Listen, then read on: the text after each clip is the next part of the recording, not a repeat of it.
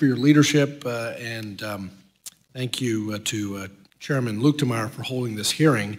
And I want to thank all of the witnesses for testifying today on such an important and timely issue. I've seen firsthand the devastating impact of the fentanyl crisis in my district and across the Commonwealth of Kentucky. The most recent drug overdose report from the Kentucky Office of Drug Control Policy reported that there was a 14.5% increase in overdose deaths in my home state. And according to cases autopsied by the Kentucky Office of the State Medical Examiner and toxicology reports submitted by Kentucky coroners, the rise in the death toll was driven largely by an increased use in fentanyl, which accounts for approximately 70% of all overdose deaths in my state. In Woodford County, Kentucky, in my district, a county with only 27,000 people, 9 individuals have been charged with trafficking fentanyl since 2016, and 6 of these individuals were charged with death of another individual.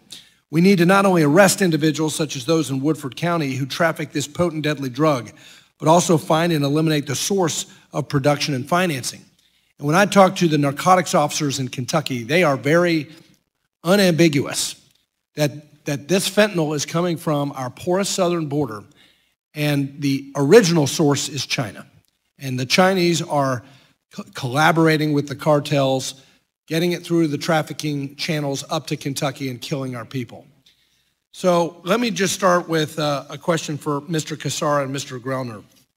In my district, officers who serve in the high-intensity drug trafficking areas, HIDTA, are on the front lines fighting against the cartels and their fentanyl trafficking activities. FinCEN at Treasury should be following the money in these areas to expose the relationships between the cartels and the illicit financing, which in turn should lead to cutting off the funding of illegal fentanyl trafficking. Can you all elaborate a little bit about how FinCEN, in fact, does partner with HIDTA officers to catch money launderers and expose illicit financing activities? And how could FinCEN do a better job providing, and Treasury generally, working with HIDTA and other narcotics officers to expose these illicit finance channels? Approximately 22 million pieces of financial intelligence are filed every year with Treasury's FinCEN. About 4 to 5 million of those pieces of financial intelligence are suspicious activity reports. HIDTAs have access to this financial intelligence directly or indirectly through their members. To answer somebody else's question earlier, state and local law enforcement does have access to financial intelligence as well. One of the things that FinCEN, and I'm no longer within FinCEN, I used to serve there but no longer, FinCEN occasionally embedded a representative in the HIDTA task forces. I'm not quite sure if they do now. But by and large, we have intelligence. What we're lacking, again, my opinion, is people to use the financial intelligence to go out in the streets and make cases. Okay, so you concur with that, Mr. Grellner, based on your experience? All of you do.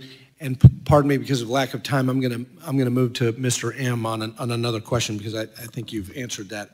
I see from your biography, Mr. M, that you co-developed the first ever OFAC SDN list sanctioning the California drug cartel in 1995.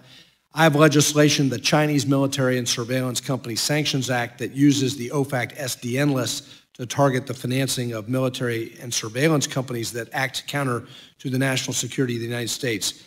I'm interested to hear your experience and views on using OFAC sanctions and discuss why the OFAC SDN list was the proper channel to sanction the cartel in 1995 and how this OFAC list could be used to target some of the producers of fentanyl production in China.